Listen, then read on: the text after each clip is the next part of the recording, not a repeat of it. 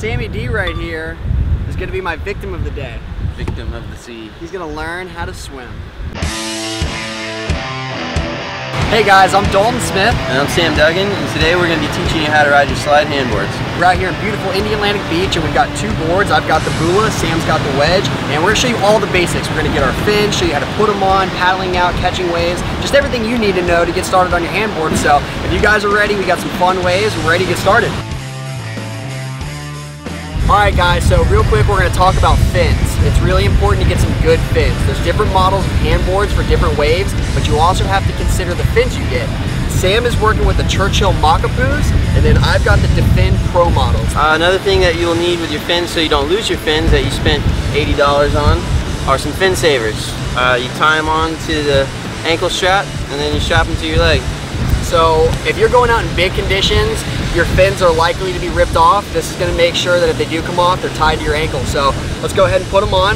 So with my fins, they're a little bit lighter weight, but they do have this hard plastic running down the side. So as you're, kicking in the water, there's a little bit of give, but they're really stiff.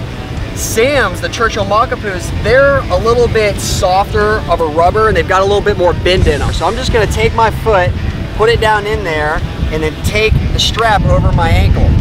That is firm. I don't think it's gonna come off, but if I go in really big surf, I will get some anchors and put them on. Then we're going sliding, bro.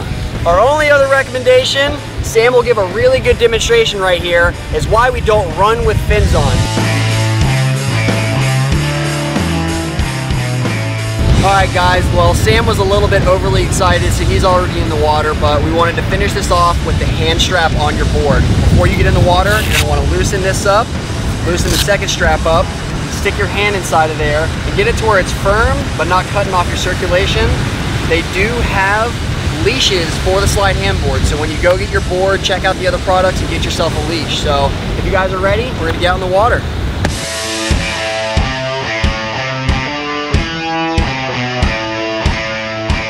So when you guys are out in the water, your feet and your hands are your only method of propulsion. So to catch a wave, your fingers need to be closed. Dig really hard, kick really hard, and then once you feel the wave pick you up, you'll slide all the way to the beach.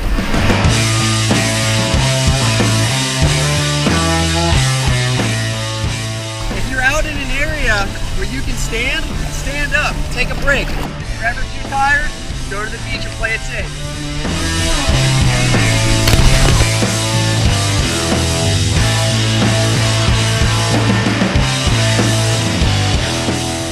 Alright guys, so what I'm going to do is I'm going to switch from my left hand over to my right hand. If you go different directions, or if you're left-handed or right-handed, it may be more natural, so try both and see what works for you.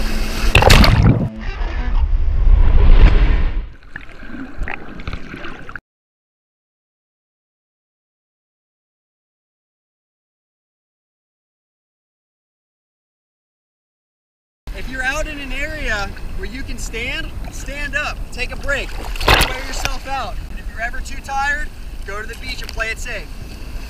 Sammy D!